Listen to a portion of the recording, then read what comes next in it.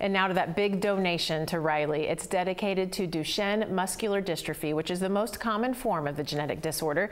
The hospital already has a strong presence in Duchenne, but the $5 million gift aims at growing the Riley program, making it one of the best in the country for treatment and research. Elizabeth Elkis is President and Chief Executive Officer of the Riley Children's Foundation. She joins me now to tell us more about the vision for this gift. Hi, Elizabeth. Thanks for being on the show. Hi, Kylie. Thank you so much for having me. It's a great story. Let's talk first about Duchenne. Give us a snapshot of the disease and explain just how devastating it can be for patients. Duchenne muscular dystrophy is a genetic disorder characterized by progressive weakness of the skeletal, heart, and lung muscles. It primarily affects males and is typically diagnosed by age 5.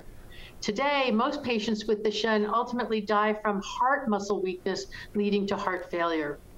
Okay, and I understand that typically people live into their 30s and 40s today, but we'll talk more about the research in a little bit. This gift is interesting. It comes from a family right here in Indiana who has a personal connection to Duchenne. So tell us just a little bit about their vision for this $5 million gift. This family is remarkable. This is a tremendous gift from the Ackerman and Nikoloff family, and it aims to make Riley a one-stop shop for Duchenne patients and families. This will ensure that no one needs to leave Indiana for care. All right, and one benefit of this gift is going to be an immediate impact on care. It was so interesting. I learned these kids often have to see up to 10 specialists for their treatment. So explain how this gift is going to help simplify that process for families. For families impacted by Duchenne, a trip to the hospital means navigating multiple specialties and numerous appointments. Care coordinators make all the difference in the patient experience. So this gift will enable us to go from having one care coordinator to 3, thereby serving our patients and families. It is fantastic, and the gift also allows Riley to establish a Duchenne family service program, basically a concierge service to coordinate transportation, identify hotels, and make accommodations to meet a child's medical needs. In short, they assist with planning to ease the burden on families. These services by the Riley team will be provided free of charge.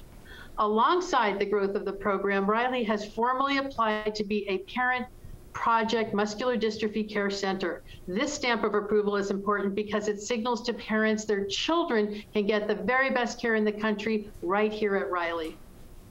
And a big future impact of this money as we look forward is how it's going to impact research. And you already mentioned some heart complications.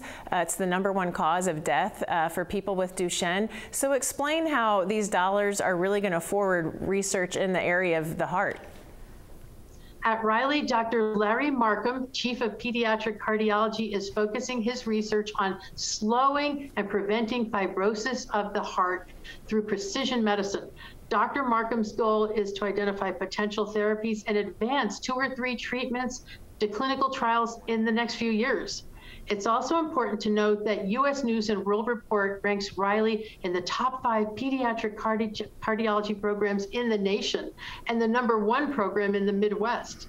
Looking ahead, the focus is on curing patients by fixing the root cause of Duchenne through the acceleration of gene therapy. This research is led by Dr. Roland Herzog, who is an internationally recognized expert in the field.